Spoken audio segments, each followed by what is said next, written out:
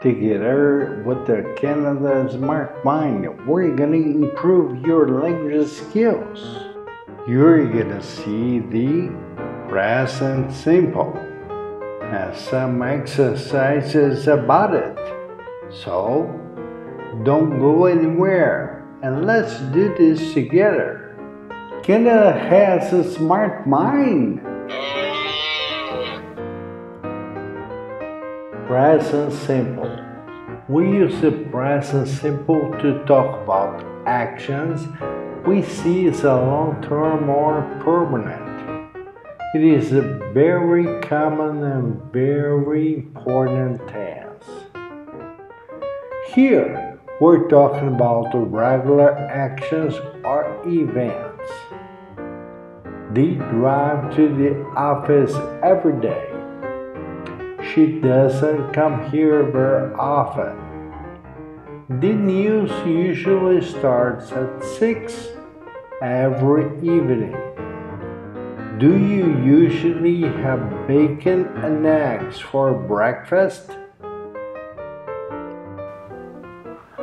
Which one is the present simple and why?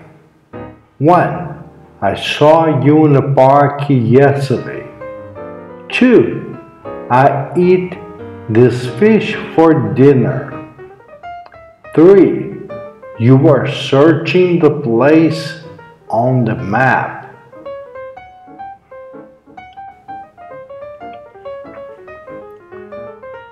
The answer is number 2. 1. It is a past simple. It states an event in the past. 2. It is present simple. It says about an action that just happens. 3. It's a present continuous. It says about a very long action that is not permanent. It is temporary.